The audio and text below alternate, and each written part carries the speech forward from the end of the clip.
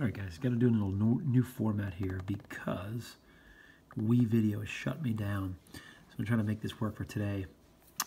Sorry for the inconvenience. You will need one of these things at your convenience. And put a little title on your page. We're going to talk about graphs of radical functions. It's going to be great. It's going to be radical.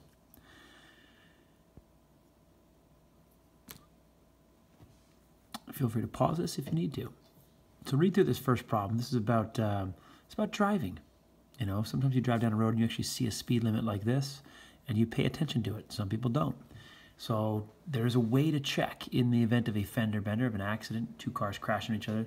They can take a look at the length of the skid marks on the road, and they can determine how fast you were going. And of course, it depends on the road conditions and whether it was raining out. But they can look at the skid marks, you know, on a dry conditions or whatever. They can look at the length of those skid marks and the speed you were going. Use the length of the skid marks to determine the speed you were going, as it says in this question. So you're on the scene and you measure the two skid marks. One skid mark's 46 feet long, the other one's 62 feet long. Use your calculator and figure out if they were speeding or not. Pause the video and see what you think.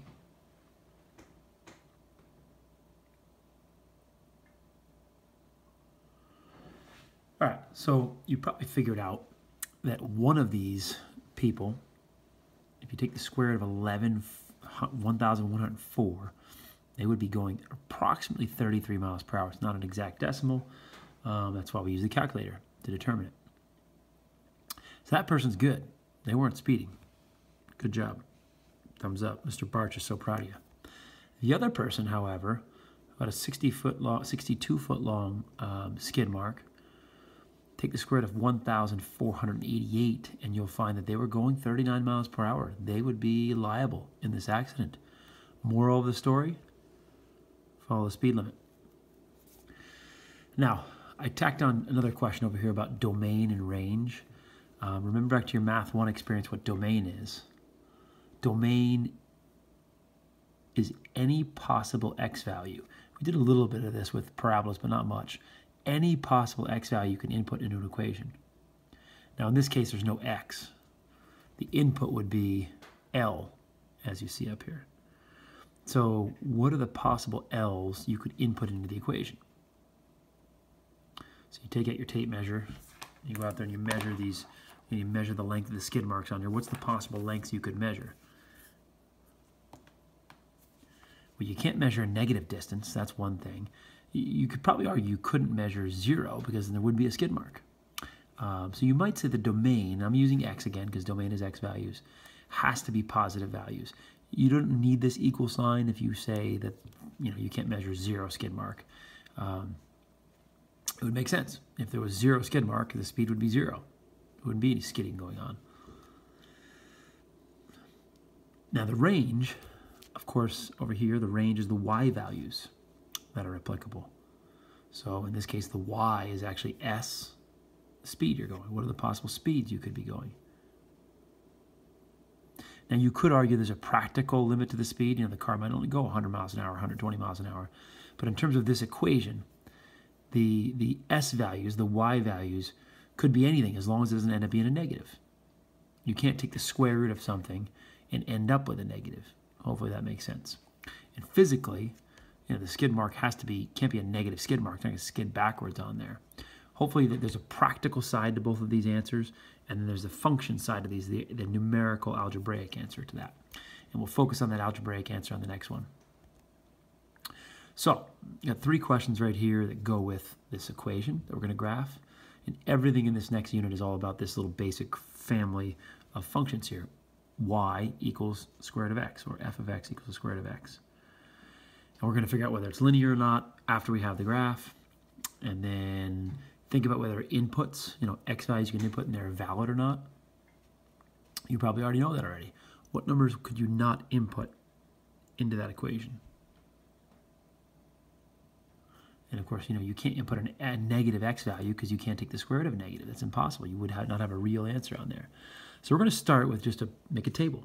Knowing you can't input negatives, I'm going to start at 0, 1, and 2. Just like we did with parabolas, start with the easiest possible inputs you could. So, here's my trusty pencil here. You put in 0 right there. What's the square root of 0? And of course, you know that's 0. Input 1. What's the square root of 1? Square root of 1 is just 1. Input 2. What's the square root of 2? And you could take out your calculator because there's not a nice clean square root, and you could say the square root of 2, and I think it's like 1.4. Double check me on that. But we don't really want to, we're going to graph this in a minute. We don't really want to graph decimal values, so that's not convenient. I'm not going to want to skip that one. Input 3. And the same thing happens, you get a decimal value. Input 4.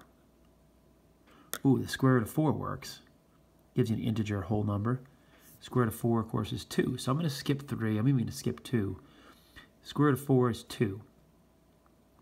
5 wouldn't work very nicely. 6 wouldn't work very nicely. 7, no bueno. 8, not that good. 9 would work. What's the square root of 9? 3. So I've got 1, 2, 3, 4 different values I can fit onto this graph. I'm going to go ahead and graph this thing. So 0, 0 is the origin. I could keep going. 16 would be the next convenient one. Square root of 16 is 4, but of course that's off my graph. So I'm going to put my 0, 0 point on here. Right one, up one. Right one, up one. And now I start to get a little further out here. Right 4, up 2. I'm almost ready to answer this linear question. Right 9, up 3.